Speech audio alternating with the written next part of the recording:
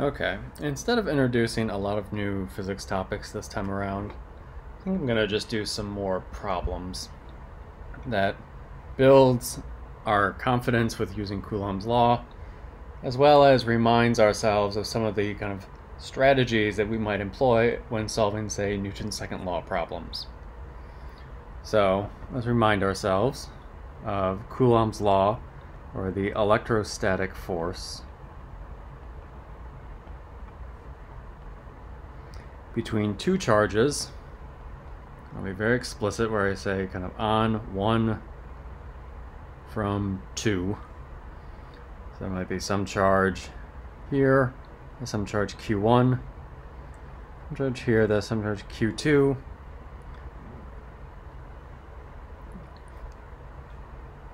Based on some coordinate system which I lay down, in which case then this is a vector called R1 that points to charge 1. This is a vector R2 that points to R2. And this is a vector R that points from Q or to Q1 from Q2, which we said before was to from.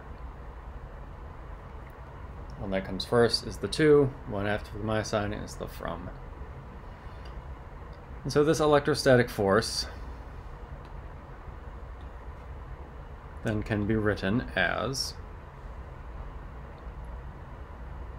there's an overall magnitude which might have a sign change depending on Q1 or Q2. We care about the signs of Q1 and Q2, that gets all the vector directions right. And it's divided by the magnitude of that R vector squared. And then this is all being multiplied by the unit vector R. Or again, R is a unit vector, so it's the same thing as the original vector R divided by its magnitude. And it points to Q1 from Q2. And if both charges are positive or both charges are negative, then that also ends up being the direction that the force points in. If there's an opposite charge, one is positive, one's negative, then the entire force vector points in the opposite direction of r hat. So, we worked through some problems last time where we were very explicit about calculating all these steps. Once we get some confidence in doing that, we might not have to do all those steps explicitly, but again, we should practice doing it so we can feel okay about what we're doing. So suppose I have a mass that hangs from a string and it has an overall charge Q. And then above the ground is another charge which has a charge negative Q. Same but opposite sign. They are separated a distance L. And the question is, if we are near the surface of the Earth,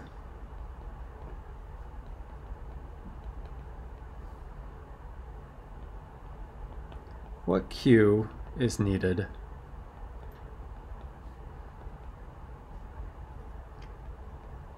so that this hovering charge, this negative Q,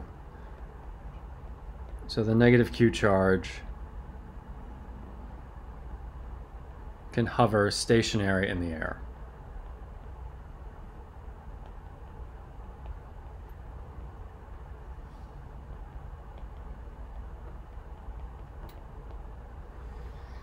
That is, the pull up from the electrostatic force counteracts perfectly the downward gravitational pull. And let's let this negative charge have also a mass m. Now typically in a problem there might be numbers associated with these symbols, but I also want us to get in the habit of working in symbols more or less 99% of the time, plugging in numbers only at the absolute very end. So I'm not even going to give you numbers to start off with. We're going to work entirely with symbols, because I can really manipulate symbols easier algebraically than if I'm juggling around numbers and rounding every time I, multiply or divide by a number, and way more opportunity for mistakes.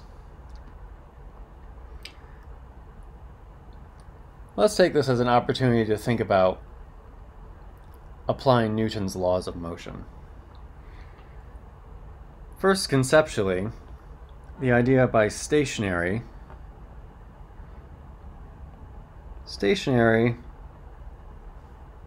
is an example of constant velocity.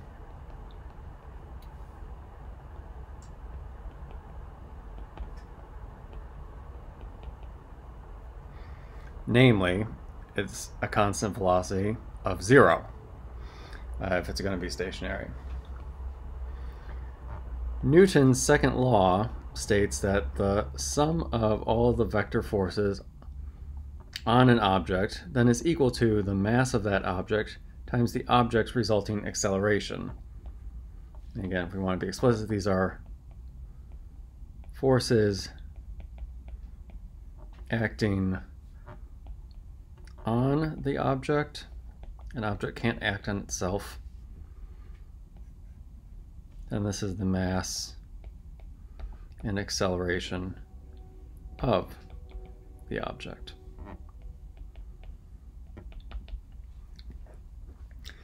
Forces act on the object, and as a result, that object then experiences an acceleration. The magnitude of that acceleration depends on its overall mass. That's why we call this the inertial mass. A more massive object, it's harder to get moving. I apply the same force, I apply the same kick to a tennis ball compared to a bowling ball. The tennis ball goes flying, the bowling ball really doesn't go anywhere. Same force, but much lower acceleration. If either of them would start rolling or sliding on ice, the tennis ball has a much larger acceleration, ends up having a much larger velocity once it loses contact with your foot. So, stationary, or kind of statics problems, where v is a constant, which particularly is 0 in this case, implies that the derivative of velocity, which is by definition acceleration, better be 0. Derivative of a constant is 0. What is the slope of a constant line? 0. So statics problems require that there is no net force. The sum of the forces better add up to 0 in this case. I'm emphasizing constant velocity because that's what Newton's laws are saying. I can have a constant, or I could have a net force of 0 and be moving still, of course, but I'd be moving at a constant velocity.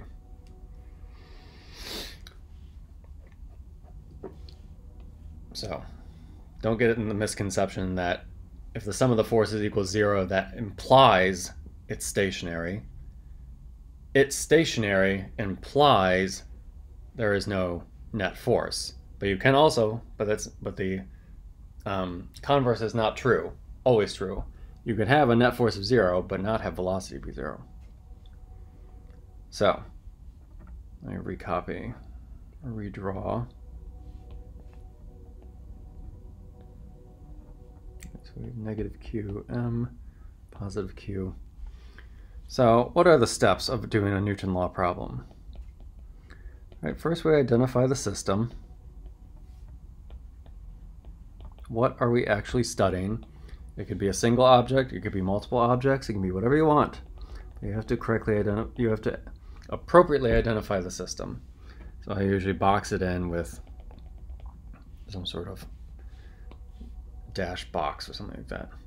That is what I'm studying. That's my system. I'm going to study that hovering charge that has some mass as well. Once I identify the system, I identify all contact forces.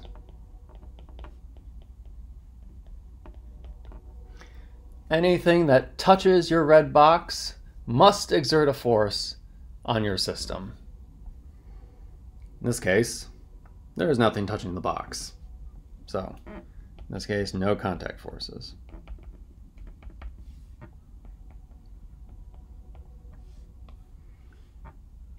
3, identify all long-range forces.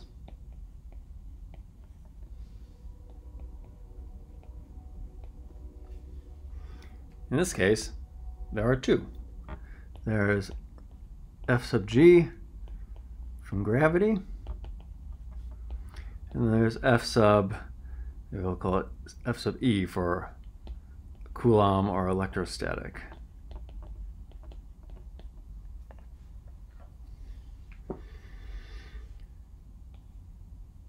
So we now know that, so then Newton's second law then must imply that F sub g plus F sub E as vectors better equal 0.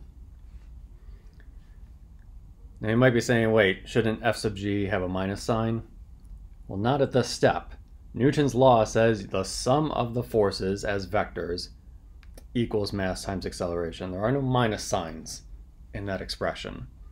You have to introduce the minus signs based on either your coordinate system or because there is a minus sign in the actual formula. For example, Hooke's law, right? It's usually written something like negative kx, though that itself actually is a result of a coordinate system choice. What's a better example? That's not a good example. Drag is a good example. Drag usually is pointing in the opposite direction of velocity. So the drag force, just right off to the side, right, the drag force usually written as like negative some constant times the velocity. This negative then says that it points in the opposite direction of the velocity vector. So if you're moving to the right, drag points to the left. If you're moving to the left, drag points to the right. That minus sign has kind of physical meaning. There's also minus signs that originate because of your coordinate system, which again, you are free to decide upon. Right? So I might call that step 4, right?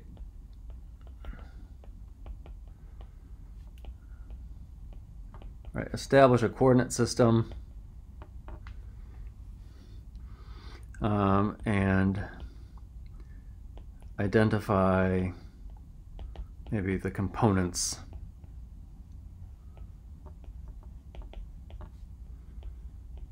of all of the forces.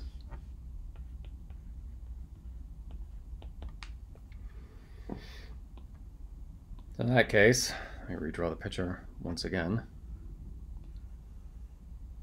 Oops, I'm giving away the punchline there. I have hanging mass. This is essentially a 1D problem. We can write it out explicitly as a 2D problem. You are free to establish a coordinate system to be whatever you want. You can put the origin wherever you want. Maybe I'll put maybe I'll draw my origin, my axes like this. So I've established that my origin is here. Again, that's my choice. Then the charges look like there's some distance to the right in the x direction. That ultimately will not matter. And then there's some height above the origin in the y direction. I could have decided to, instead, and maybe we'll do this. Since this is essentially a 1D problem, I'll just set my coordinate axis to be with the vertical axis right along where the two charges are.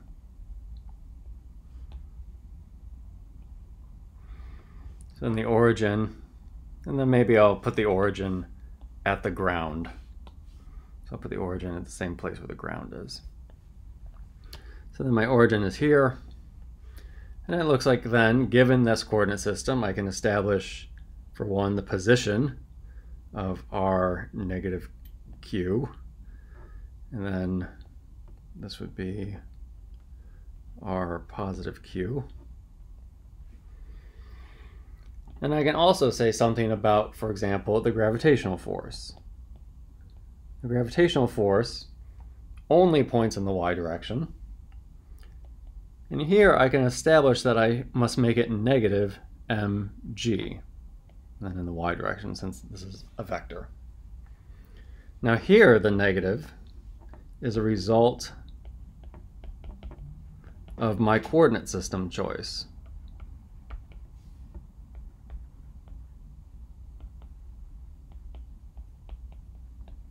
Why? Because when I drew the coordinate system like this, I established that up was positive and to the right was positive. Now again, there's right-hand rule motivations for why we do that, but I could have made down positive. I could have made left positive. Right? You are again free to do that if you want. But then if I were to, example, make down positive, I would want the gravitational force to be plus mg, because I know that the force should make the object accelerate towards the ground. If I make up positive, the gravitational force better be negative mg. That minus sign tells me the force will pull the object down. So in that case, that's the result of my coordinate system choice. And then you might say that the electrostatic force, if we do it without really being nitpicky like we did in the last lecture, you might identify that on my system, that negative Q charge should be pulled up. So it should be K Q squared over the distance between them, which we said was L. And then that's all positive numbers, and then it's in the plus y direction, right? By kind of intuition, kind of conceptual understanding. For 1D problems, usually you can do that.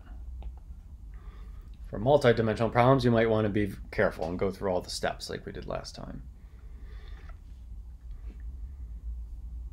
So in this case, then, step 5, I guess, would be, right, solve. So Newton's law said that the sum of the forces acting on my system better add up to 0. That then implied that the gravitational force as a vector plus the electrostatic force as a vector added up to 0. Nothing I've said so far depends on my coordinate system at all.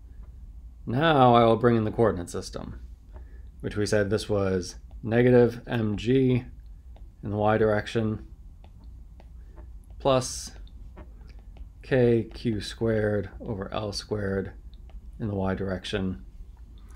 And that better equal 0 as a vector, or 0 in the x direction plus 0 in the y direction.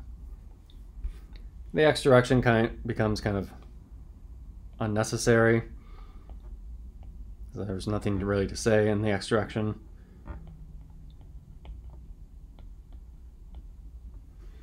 So then we can just focus on the y direction. So that looks like in the y direction, negative mg plus k q squared over L squared better add up to the component in the y direction, which we said was 0. Or looks like q better equal to positive mg L squared over k, all in the square root, or simplifying mg over k in the square root, all times L. And again, notice I did this without a single number, right? Because I feel like with symbols, I can still remember kind of like what these variables correspond to: masses, gravities, lengths. I can then quickly do some dimensional analysis, or I should make sure the units make sense. This indeed does have units of coulombs at the end of the day. And then, if the problem were to provide numbers, that's when I could plug in some numbers, right? So if it said, for example, that L, not a highlighter please, if L is, say, a nanometer, which then I'll convert to MKS so that I don't make a mistake plugging in the wrong number. If, well, G, if we're near the surface of the Earth, we know that's 9.81 meters per second squared. If the mass, for example, maybe is a microgram, which is 10 to the minus 6 grams, which is 10 to the minus 9 kilograms.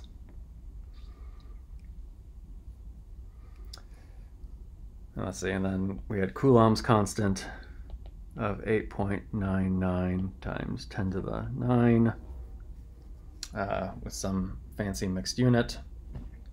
Let's see, we had it would be Newton meter squared per Coulomb squared. Then we could plug in some numbers, and we should be able to get an answer. All of these are in MKS, so if we were to bring up Desmos or Google, can be a good enough calculator in a pinch.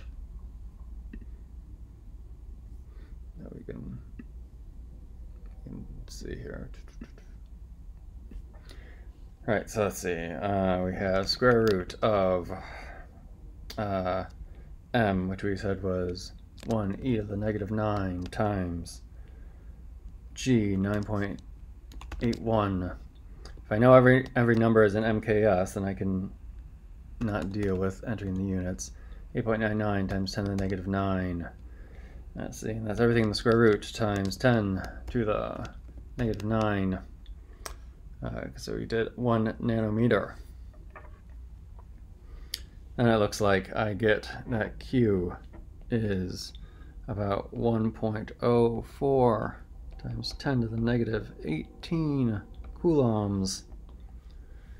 How many charges is that? Well, the number of charges then would be Q divided by the fundamental charge unit. So then we could take this entire beast, divide by 1.602 e to the negative 19, about 6.5. Of course, I made these numbers off the top of my head. Really, we know that this number should be some integer unit, right? So that's just me making stuff up.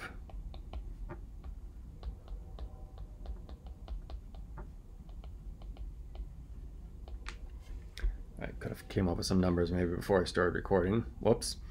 Doesn't matter. Though the takeaway here, perhaps, is we should identify that it's really not a lot, right? Again, you got the whole Earth pulling down on this thing. We only need each of those charges to have, roughly 6 to 7 extra fundamental charges, E's or minus E's, and you can win against gravity.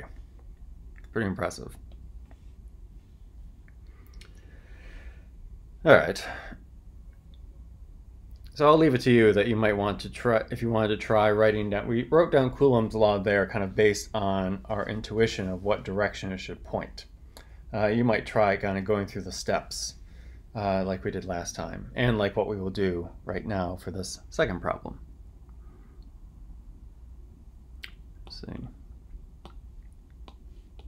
So we are going to have an equilateral triangle, which I will draw to the best of my ability.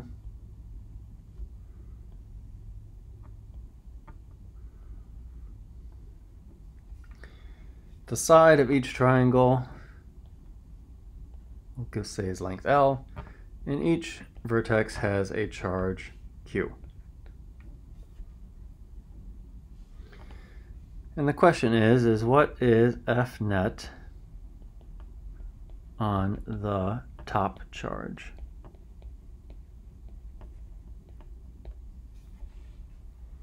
And I would like this as a vector.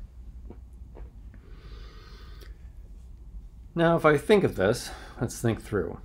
So the lower left, or let's call this QL, and this is going to be QR. That we're going to study kind of what they're doing on the charge at the very top. Well, I know Q sub L should, if they're both the same charge, Q, so pretend that's positive, right? They could both be negative, but could both be positive. I know in either case, the force vector is going to look something like this. So that's going to be kind of force on Q from QL. And then from Q right, I expect something like this. So that's going to be the force on Q from QR. And what do I expect those two vectors to be when I add them up? Now, you might be thinking it should point straight up. Well, we know how to do vector addition, right? So I could take the Q sub R vector, I could make a copy of it here. And then by vector addition, or I think it's called what, the parallelogram rule or something, you know, the sum of this vector plus this vector then looks like it's something that's going to look like that. All right, so it looks like Q net may point straight up. Now, we want to practice and we want to get better at our intuition about these things, that when we look at a problem like this, we should know immediately that F net is going to point straight up based on, again, the symmetry of the problem. If all of the charges have the same Q, then those two red vectors that I've drawn here and here must be the same length, right? Because this charge is a length L away, Q and Q, and then this charge is a length L away from charge Q and Q. So by symmetry, these arrows better be identical in length. Now, obviously pointing in different directions. And by the symmetry, when they add up together, it looks like it should be a purely vertical vector. So we should expect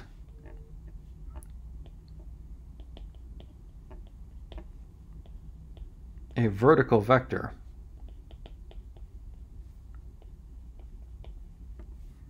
by symmetry.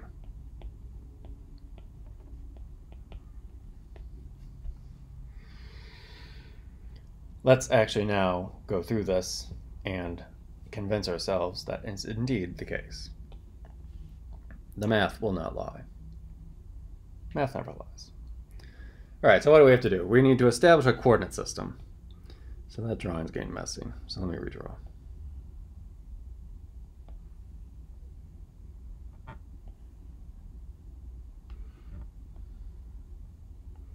So where to put my coordinate system? What's my system? I guess my system, I'm studying this charge. So I am studying the forces that are acting on that charge. Or at least we're focusing here on just the electrostatic forces. Yeah, I guess we could say that they're separated by length L, but maybe there's not actual rods. So we don't have to worry about any sort of contact force. So in that case, I've identified my system. I know there are no contact forces, but there are going to be two long-range forces, those from the electrostatic forces. And now I'm going to establish my coordinate system. I'll make it blue. Why not just put my coordinate system at the charge of interest?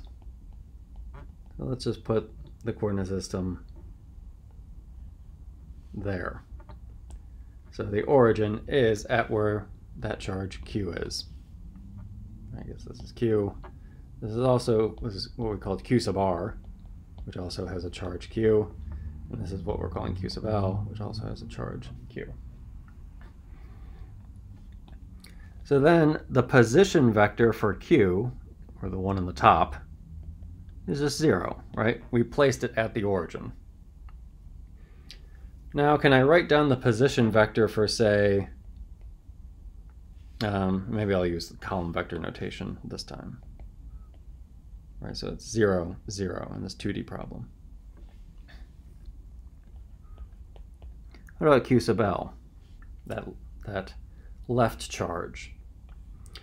Well, based on my coordinate system, it seems like it's going to have a negative x value and a negative y value. Now, can I figure out what those are? Well, of course I can. because we have a beautiful triangle that's right in front of our eyes, right? It looks like this triangle is the key triangle to use. There's a right angle here, so I got a nice SOHCAHTOA thing going on for me. And the fact that it's an equilateral triangle tells me what, for example, this angle is. An equilateral triangle means that all three of these angles are 60 degrees, so then this better just be 30 degrees. So it looks like my triangle of interest, or the triangle I care about, is something like this. Here's theta. Theta, I said, is 30 degrees. Great, one of the ones I have memorized in terms of the trig functions, or at least I had to in high school. I know this is length L because I know the Q's are separated by length L, and based on the drawing, it looks like this is the y component. This is the y component, and then this is the x component. If I can figure out those lengths, and I know it's in the quadrant where they should both be negative, then I've done it. Well, then that's of course easy. SOHCAHTOA my way. The swoosh always touches the hypotenuse and the adjacent side. So cosine of 30 degrees is adjacent over hypotenuse. So it looks like that is the y coordinate divided by the hypotenuse, or that the length of that side of the triangle is L root 3 over 2. And then I will add in the negative sign. Lengths of triangles are always positive, but I know this is in the quadrant where it should be a negative sign. Similarly, sine of 30 degrees is going to be opposite over hypotenuse. So then it looks like the length of the x, of what I call the x component of the triangle, is L over half. So then the position vector in this case looks like it's negative L over 2, and negative root 3 L over 2. I'll let you figure out the right side. It is plus L over 2, and then still negative root 3 L over 2. Again, look for triangles. So now I have position vectors. Each of these position vectors points to a particular charge. So then if I want to do force on Q from Q sub L, that then is K Q sub L over the length of the vector pointing to Q from Q sub L squared times the unit vector, where the unit vector points to Q from Q sub L. So we've already done that. R in this case points to Q from Q sub L, which looks like in that case is just L over 2 root 3 L over 2. The magnitude of this vector looks like then it's the square root of L over 2 squared plus root 3 L over 2 squared. And then what does that become? Square root of L squared over 4 plus 3 L squared over 4. Perhaps unsurprisingly, this looks like it's just square root of L squared, or L. Of course, it's a vector that points from Q sub L to Q. That side of the triangle we said had length L. So then I could say that the magnitude of that vector squared is then just L squared. That gives me the denominator. The unit vector is then the original vector divided by the magnitude. So it looks, the magnitude we said was L, and then that's being divided by both components of R, L over 2, positive root 3 L over 2. So it looks like then the unit vector looks like all the L's cancel, 1/2 root 3 over 2. Again, you could convince yourself that the magnitude of the unit vector is indeed 1. That better be the case. And it's pointing in the same direction, right? It could ask you to find the angle it makes. With the positive x-axis, it better be the same exact angle that the original vector made. And so now it looks like we are all set. So then the force on Q from Q sub L is K, Q sub L. The magnitude squared, we said the magnitude was L, so that's just L squared, multiplied by the vector pointing to Q from Q sub L, which we have as 1/2 root 3 over 2. Q sub L is just Q, so then this looks like, then I can pull out a 1/2 it looks like, so it looks like it's K, Q squared over 2, L squared. And the vector here looks like there's a 1, and then this is a root 3. Some vector that looks like it points as a component that points to the right, and then a component that points up. That's a vector that points kind of in this direction, which makes sense.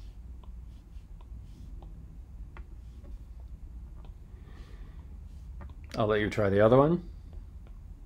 Again, go through all the steps. Some of the steps will give you the same exact answers, some will not. So force on Q from Q sub R, you should get at the end of the day K, Q squared over 2 L squared. Well, then the components are -1 root 3.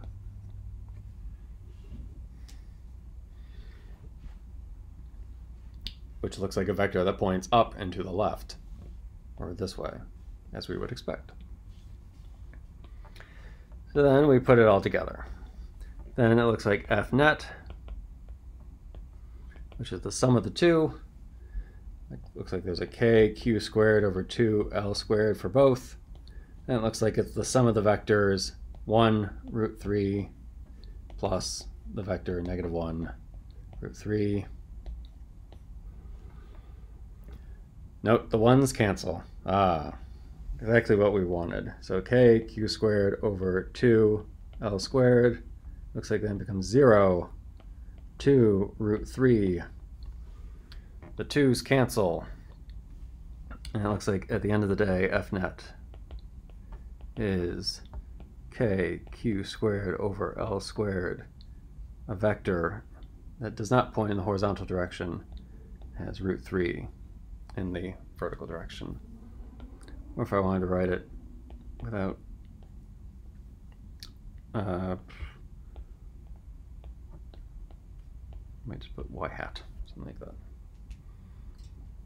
Something that points vertically upward, kind of what we would expect. Again, based on the symmetry of the problem. Now for the other two charges, the symmetry of the problem, again, tells us the direction that the vector should point, right? F net for this lower left should point something like this, and F net for this one should point something like that.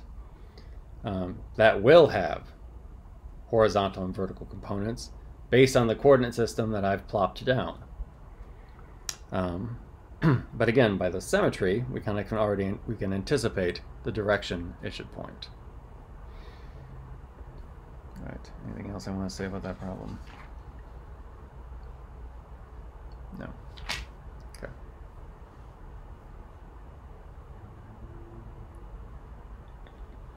What about this one? Suppose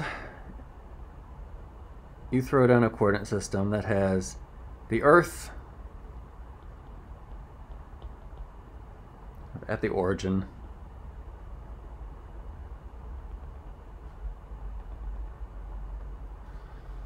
and then the moon is on the horizontal axis that you've thrown down a distance d away, where d is the distance kind of measured from the centers of the objects.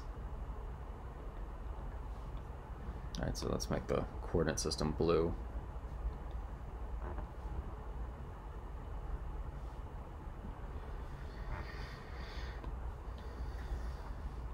Mass of the Earth, it's kind of the astronomical symbol for Earth, circle with a plus sign in it, is about 6 times 10 to the 24 kilograms. The moon, actually don't remember the symbol for the moon, so let's use an M. It's about 100 times less, about 7 times 10 to 22 kilograms. I'm not even going to tell you the distance, because it turns out we don't even need to know the distance for the problem we're about to do. If you want to know, it's about 250,000 miles.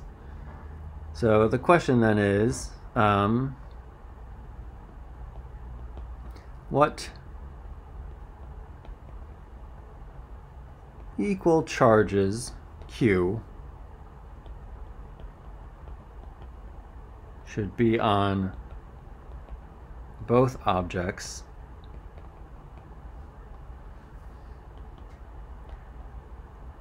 to cancel out the inward gravitational force?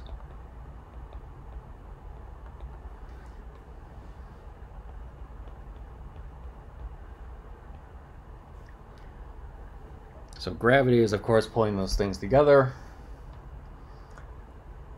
If they each had the same amount of charge, which again could be positive or negative, then there would be an equal and opposite force repelling both. And the question then is, what should that charge be in order to cancel out the gravitational force? Again, let's do this without all the messy vector machinery, but I leave it to you to try to do this again with all the messy vector machinery, to convince yourself that that still works even in 1D problems. That's good practice. But let's pick an object to study. There you go, let's study the moon. If I'm going to study the moon, I know there are 2 long-range forces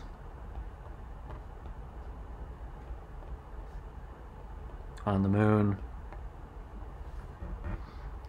There's a gravitational force and this electrostatic force that we're adding on.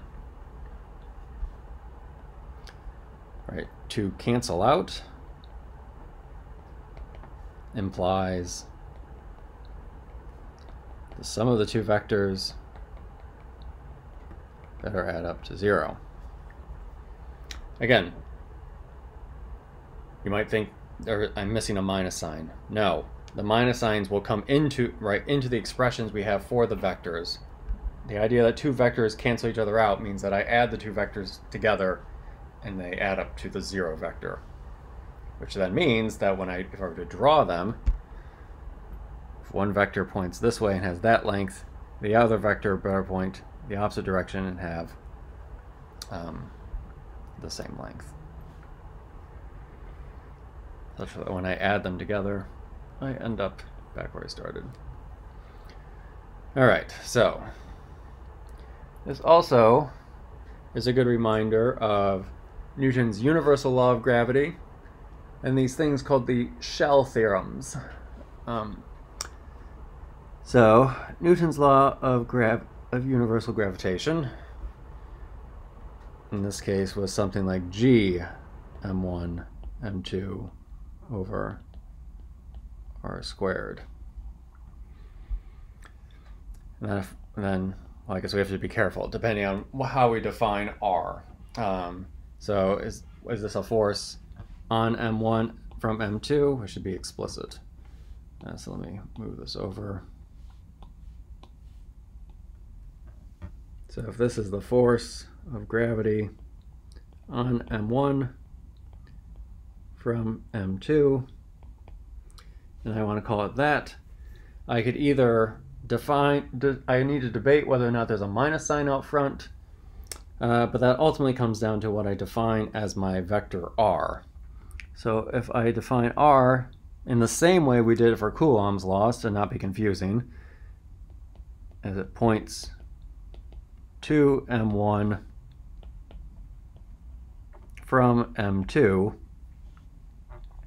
then we need an overall minus sign out front, if that's the definition we're going to use. You know, take M1 to be the Earth and M2 to be the moon. If M1 is the Earth and M2 is the moon, then the R vector points to the left. But the Earth is being pulled towards the moon, so the force should point to the right. So we need that minus sign overall. Draw it out for yourself to convince yourself. So if we want to have both of these inverse square laws use, you know, as many of the same definitions as possible, else we lose our minds. Let's call R, or if it's on M1 from M2, then let's have R point to M1 from M2. But then we need the minus sign because gravity is always attractive.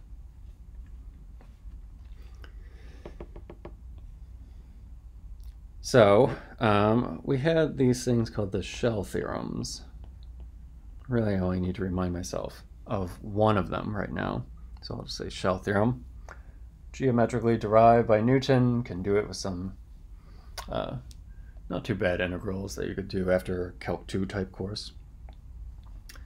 So for gravity, it says that a spherically uniform distribution of mass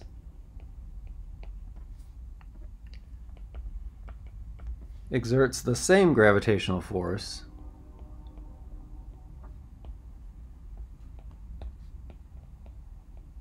on other objects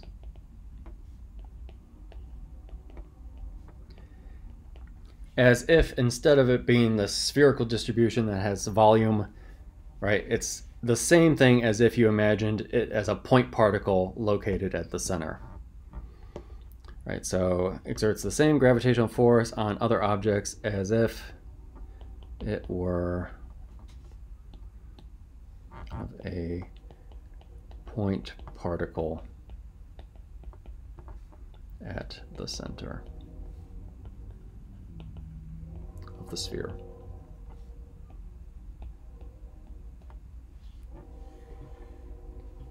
Again, an argument relying on symmetry. So, and that kind of also motivates why we're talking about from the centers of objects. So if the Earth and the Moon are kind of uniformly or spherically symmetric distributions of mass, which to a decent approximation they are, we can replace this entire sphere of the Earth with just a point particle that has the entire mass of the Earth located at that point. Then we can take the Moon and replace it with a point particle that had the entire mass of the Moon at that center point. And then when we are considering distances, we're looking at the distances between these 2 point particles, d.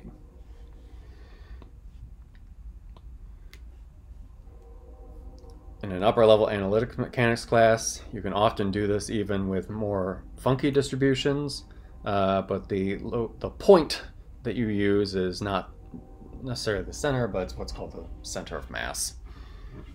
I'll leave that for sophomore year.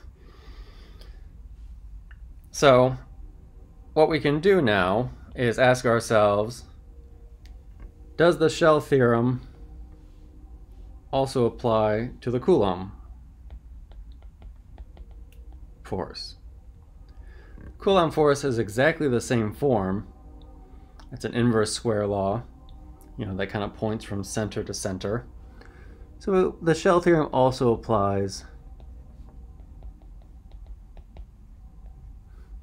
to uniform distributions of charge.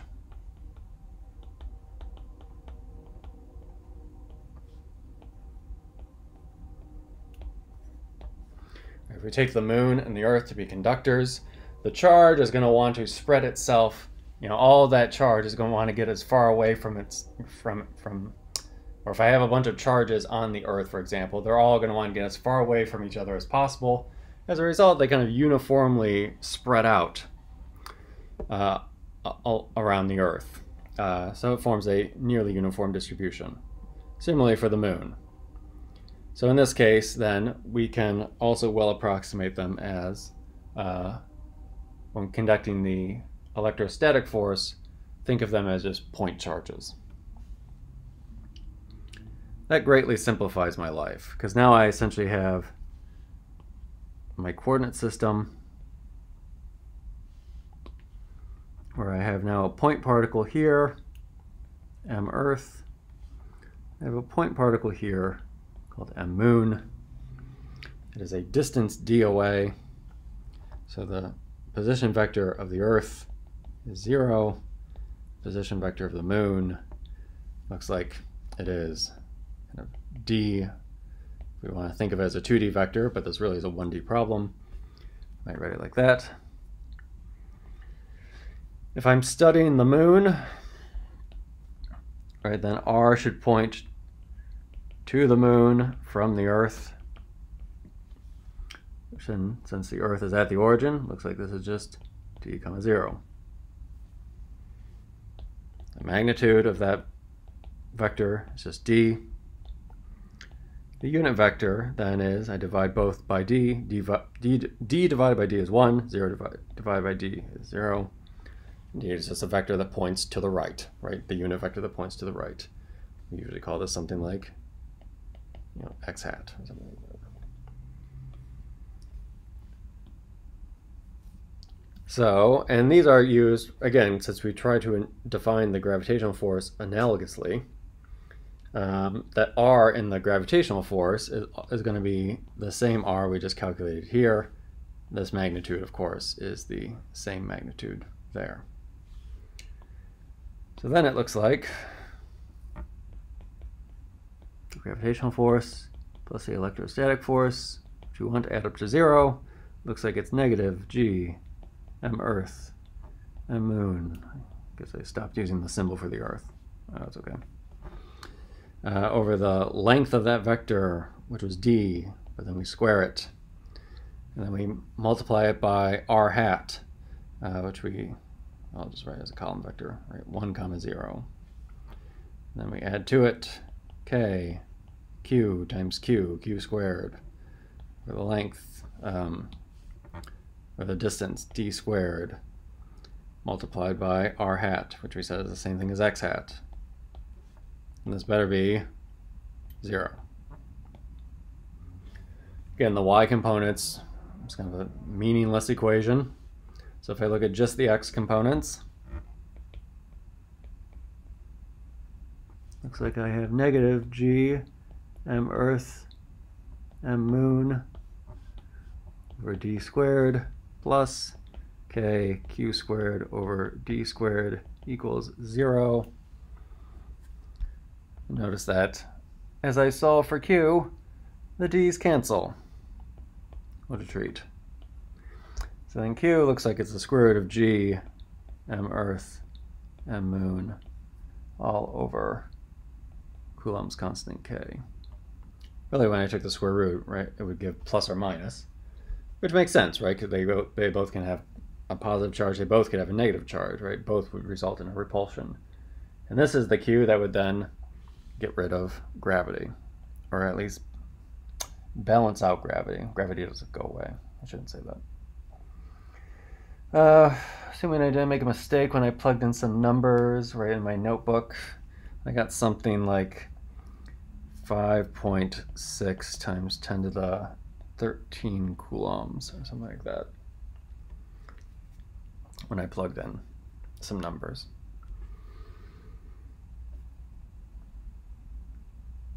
So in that case, right, you need a lot more charge, but here we're pushing back, a planet and a moon from each other compared to that first problem we did. But again, notice how, again, we're kind of very systematically setting all these things up and applying them as we apply them to Newton's laws, right? We could also try a problem like, right, go back to that first problem.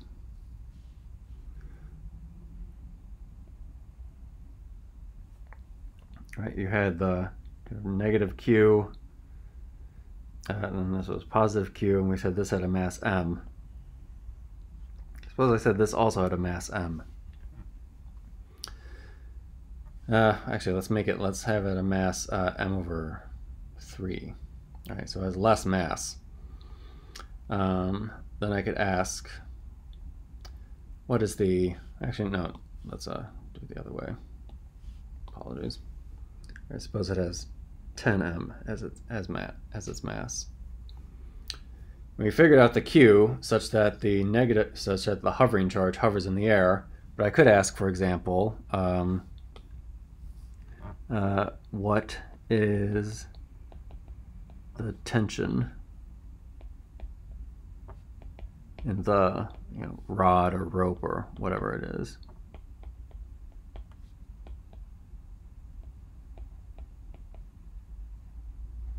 Holding up the other charge.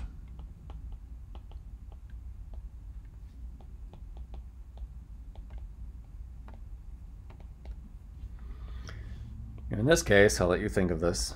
I'll probably put it on our class sheet.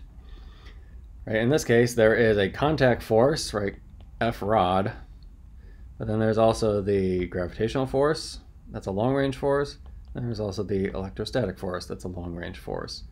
So it seems like I have 3 forces that are adding up. I guess I should be very explicit. Assume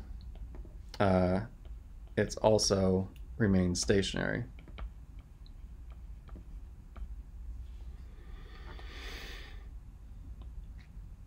If it's also stationary, that means, right, that it's not just 2 forces balancing each other out, but there are now 3 forces that are balancing each other out. But that then requires a tension force to kind of come into play. And the tension force, right, this is as a result of some sort of tension. Tension is what some books call kind of passive forces. And that what they mean by that is that they're the type of forces that can adjust themselves to ensure some sort of equilibrium. The tension force can change to ensure that this ball of charge does not move. Just like how I always say, like, the normal force, which I hate that name. The normal force, which is the normal component when you're touching a surface. That surface can exert a force perpendicular away from it. That's the normal component. And if there's a component parallel to it, that's the friction component.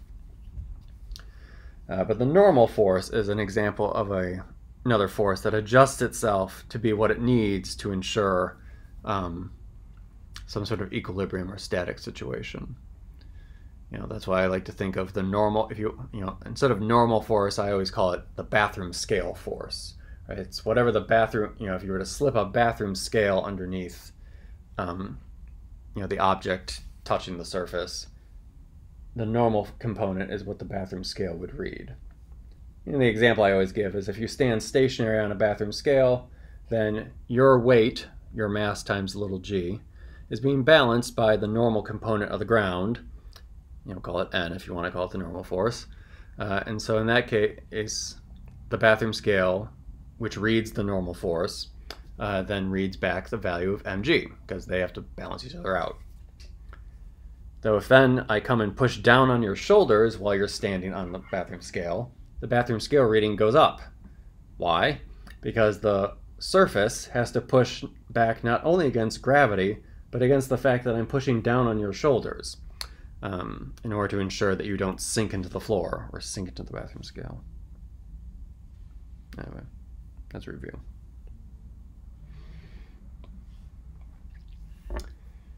So this is all, moving towards the idea of fields.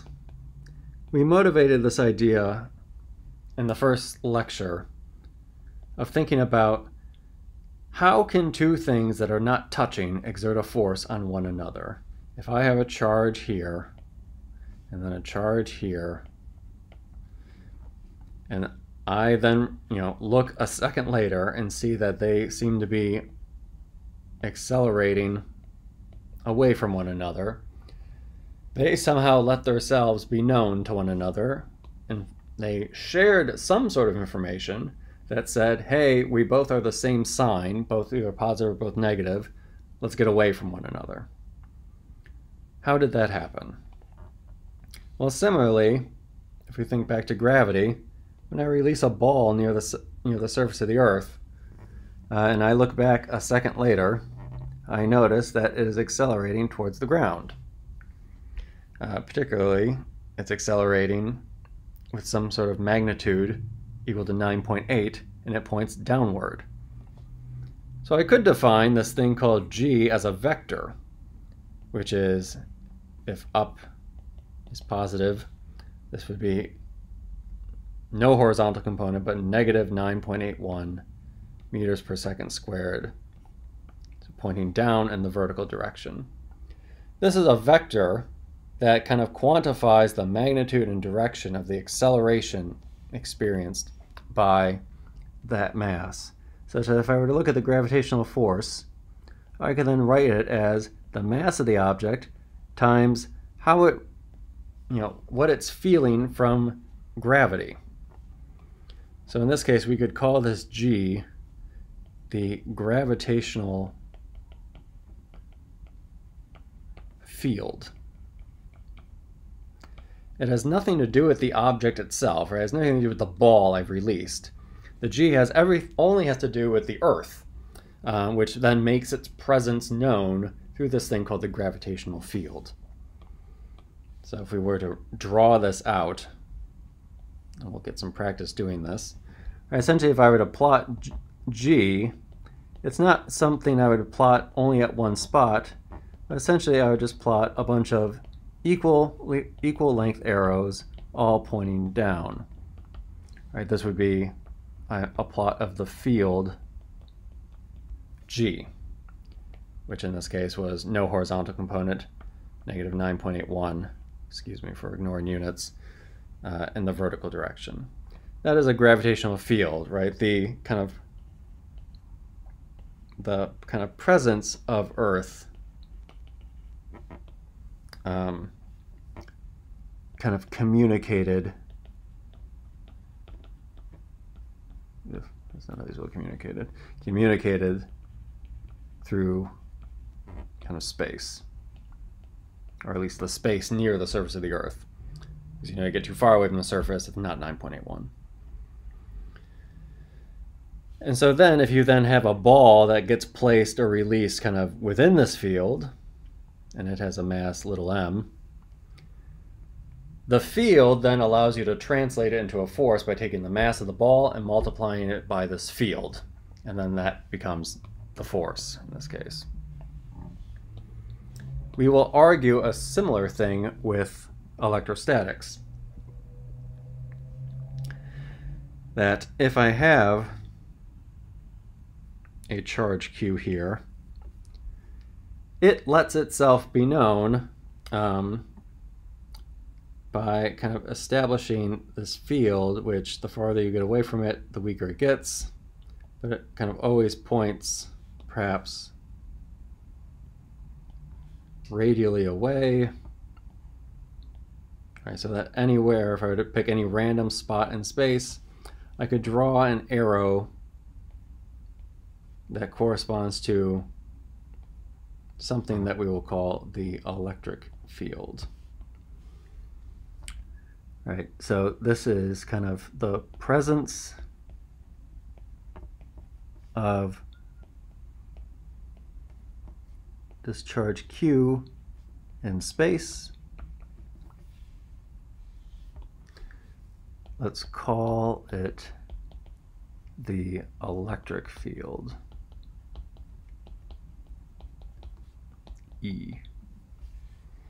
It is a vector, right? And it's going to be defined such that if I were to then place another charge, similar to what we did for gravity, right? We placed a ball with mass m.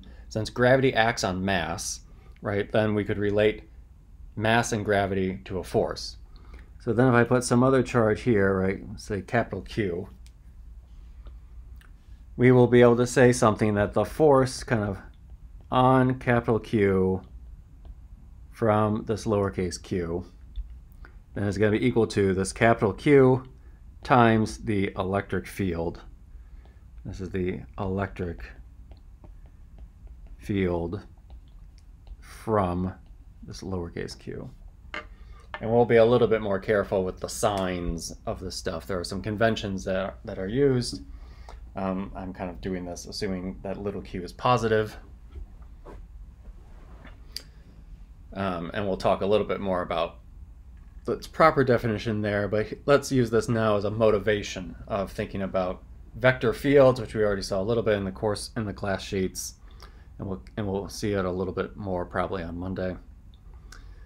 And then use that to define this thing of how we can quantify this concept of an idea of a field, which must relate to this electrostatic force that we're getting better at doing.